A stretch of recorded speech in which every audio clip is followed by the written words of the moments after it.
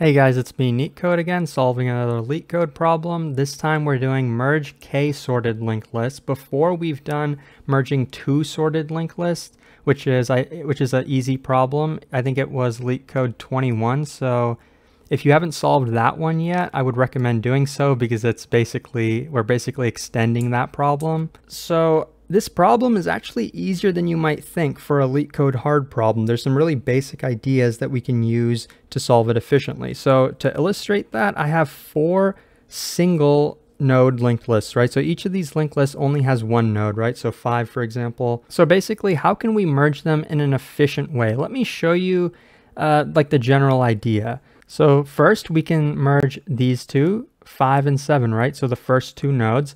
When we merge them, we know that the 5 is smaller than the 7, so we put the 5 first. So now we have a partial linked list. So now we want to get the next value, which is 3, and we want to merge it into this linked list. Again, the 3 is smaller than the beginning of the linked list, which is the 5 over here, right? So we can just put the 3 at the beginning. And next, we only have one value left, so we want to merge this 8 into our linked list. And so what's the general idea of how to do that? Well, we're gonna have to take our 8, right? Look at this 3, right? Well, it's bigger than the 3, so we're not putting it there. Is it bigger than the 5? Yep. Is it bigger than the 7? Yep. So we're gonna put it at the end. So notice how we had to iterate through every single node to find where to put 8. That's kind of a problem, but we did find the output. The output is going to be the 3, 5, 7, and 8. So doing it this way is not the most efficient way to do it, because notice for each node or linked list, we're going to be merging it into our current output or our current, result. We're going to be merging it. That's not going to be super efficient. We have k lists, right? And the total number of nodes we have is n. So every time we're merging a list, we're going to potentially have to iterate through every single node we have so far, which could be big O of n. So the overall time complexity is going to be k times n. Now, I bet you already know where I'm going with the solution now because the picture really makes it obvious. Why would we merge it like this when by doing that, we're really repeating a lot of work? That's really not the most efficient way to do it. If you know the algorithm merge sort, you know that there's a better way to do this. So, and it's a really basic idea, right? Like, why merge it that way when we can merge these two and merge these two, eliminate a bit of that repeated work, right? And then when we have that, like the 5 and the 7, now using this, we're going to merge these two together as well. And assuming you know the algorithm to merge two sorted linked lists, we will get we'll get the same solution, right? But let's analyze what exactly is going on here. When we did this first step, right, over here, when we went from 4 linked lists, right, 1, 2, 3, 4, and then we went to just 2 of them remaining, right? We did have to iterate, we did have to go through every single node. So this was a O of n operation, right? So it's still not cheap, it's O of n. But the question is, how many times do we have to do this? In this case, we only have to do it 2 times, right? So we did the same thing. We took our 2 linked lists down here and merged them into our result. And again, we had to potentially iterate through every single one of our 4 nodes, so it was an O of n operation. But basically what we're doing is we're taking our lists and dividing them by 2 every time. So how many times can we take the k lists and divide them by 2? Well, it's going to be log k. This is the part where we speed up our algorithm. It's log k. Log k is the number of times we're repeating this O of n step. So in this case, with this algorithm, the total time complexity is going to be n log k. And that's a lot better than the brute force, which was n times k, right? So this is a lot better. Okay, so now let's actually get into the code. Remember that we have to understand how to merge 2 sorted linked lists. So I'm just going to put that function here right now. So we'll have list1 and list2 as parameters, and we'll return the output list. I'm not even going to do this yet because we know this is not the most important part of the algorithm. That's the Leetcode easy portion. We want to do the real part of the problem, which is merging k linked lists. So the first thing I'm going to handle is the annoying edge cases where maybe the list is null or the list is of length 0. In that case, we can just return an empty linked list. And now to get to the actual problem. So we're basically going to be taking pairs of linked lists and merging them each time. And we're going to keep doing this until there's only one linked list remaining, and that's going to be our output. So while the length of lists is greater than 1, we're going to keep reducing it, right? We're going to keep cutting it in half. So as we merge these lists, I'm going to put them in a new list called merged lists. So now we want to iterate through each of these lists.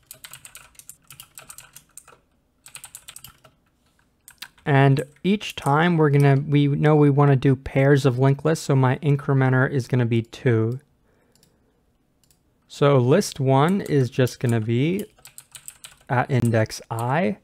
Now list 2 might be out of bounds, right? Because if we have an odd number of lists and we're incrementing by 2 each time, list 2 could be null, so we have to check for that. We'll say it's lists of I plus 1, the adjacent list, but we want to make sure. So if I plus 1 is in bounds, so we'll check I plus 1 is less than the length of the list, then we'll do that. Otherwise, we're going to say it's none.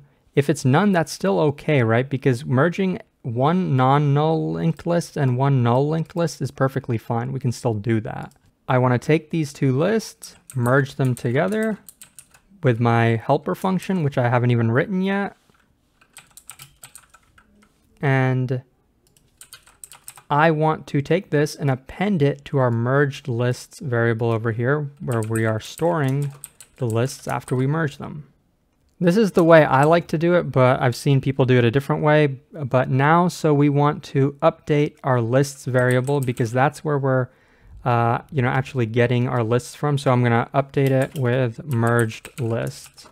So merged lists is basically like a temporary variable. And of course, we're going to keep doing that until there's only one list left, and then we're going to return that list. So list of 0. So see, that really wasn't too bad. I mean, you might kind of struggle with a little bit of the edge cases. That's perfectly fine. But once you get the idea, you see it's really not that bad. Now we've reduced it to an easy problem. We know how to merge two linked lists. I've done it before in a video, but I'll type it out again really quickly. And maybe if you're lucky, your interviewer won't even want you to merge the lists anyway. But let me go ahead and show off and try to speedrun it and hopefully not have a bug and embarrass myself.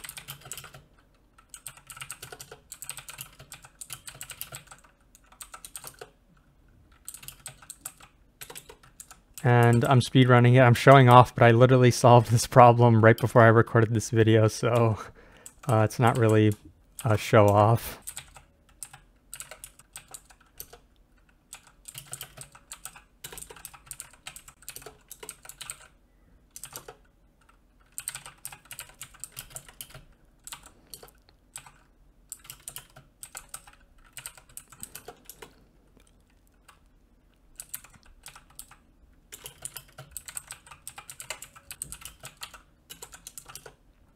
I'm basically typing off of memory, so just get this over with.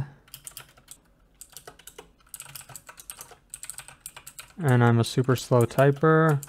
Once you guys practice enough Leetcode, you'll probably be 10 times better than me and wonder. Okay, so let's dummy.x. Okay, and once again, let me prove to myself that I don't have any bugs. And I do. So, okay, so it was pretty small. Merged lists dot append. We're appending to the output, or appending to this list, and hopefully that is good enough. Okay, of course I get messed up with the typos. Merged list.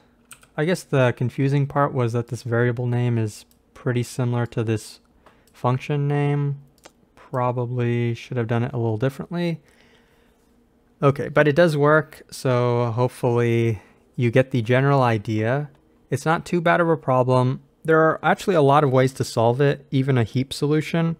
But I think kind of sticking with this is fine. But thank you so much for watching. Hopefully this was helpful. If you have any tips and tricks, you can feel free to share them with me, and feel free to suggest any other problems that you would like me to solve. And I'll see you pretty soon, maybe.